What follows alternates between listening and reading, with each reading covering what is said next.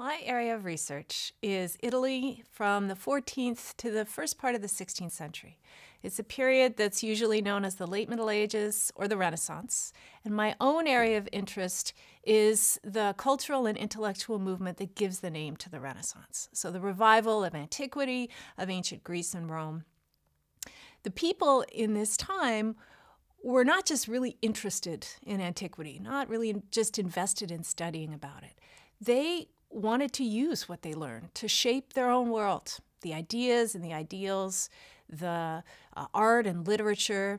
They wanted to use those things to shape their politics, their ethics, their society, their intellectual world, and the way that they wrote about their own past. This is what I'm really interested in. And it matters to me for all sorts of reasons. Some of them are personal, some of them are professional. I think one of the things that the revival of classical antiquity can teach us is just why history is so important. The people of this time studied antiquity very creatively, and they applied what they learned and adapted it to a really different world, their own very different contemporary world.